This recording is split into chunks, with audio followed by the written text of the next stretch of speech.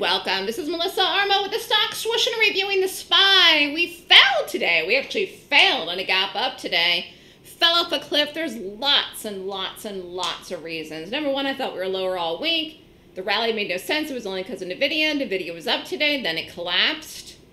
Earnings failed.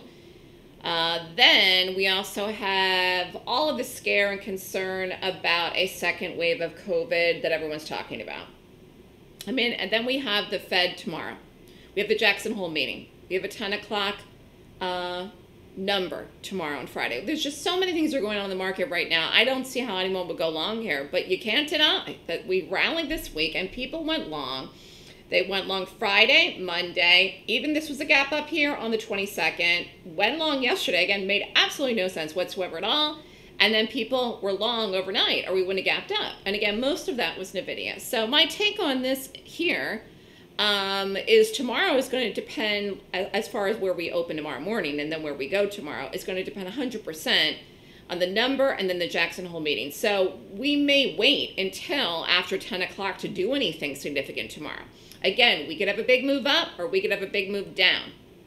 So, you know, it's one of these things where you have to watch your trades if you're in things. And again, I've had a bearish bias for this entire month. I have been 100% correct.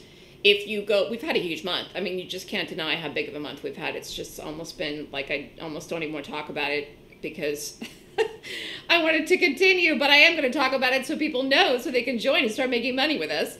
August 1st was here. We started out the month in a gap down, fell off a cliff, then the next day on the 2nd, and then literally fell off a cliff. So even though today is only August 24th, we only have a week left in this month, and we'll never get back up here. So no matter what, August was a bearish month. How bearish, we don't know because we got one more week left, but it's only a couple days, and we started out the month at 456.27. And again, I'm just showing you here. Again, if you go back, take away August. Let me just take this away and just show you here August here. Take it all away. Oops. Like, up until, August 1st, you're like, oh my God, we're going to make new highs any second. We're not.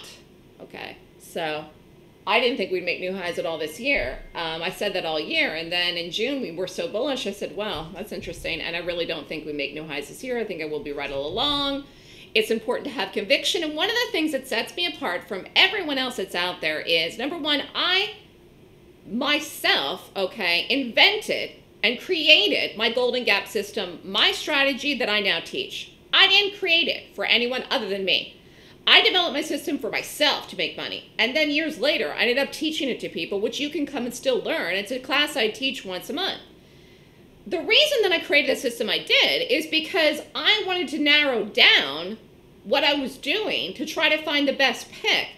Trading is about odds, high odds versus low odds. You can't make money in every trade, but you have to make money in more trades than you win, which means you have to put the odds in your favor. Trading cannot be something that you think of as gambling.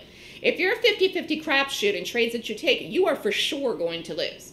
So when I look at something, I follow my rating system. Even if I'm in a trade and it's down. Even if I'm in a trade and it's down, I stay with it, follow it through, and many times I will end up winning in trades that I was down because they'll go in my favor. Why? Because the gap rated good in the first place. All along, which I knew. So again, having conviction and understanding what's going on in a chart is extremely important. And if you don't, you're going to have a hard time making money in the market. So, we have had quite a good month day trading and a spectacular month doing options. And either one, whether you want to do one or both, it's something that you can decide based on the size of your account and the type of trading you want to do. But everything I do is based on my Golden Gap system. And again, that's what allows me to hold trades and have the conviction because I understand what's going on in the price action, in the gap. So we did not go long NVIDIA today. It failed. I'll do a video on that shortly. Tomorrow is going to be a wait and see in the morning, and then wait and see about the number and the Fed, which isn't going to be till 10 or later. So tomorrow could be a very volatile day. Again, could be up, could be down. I won't know till I see the gap. And again, that's not till tomorrow morning because that's what I do. I read the pre-market and I read the gap.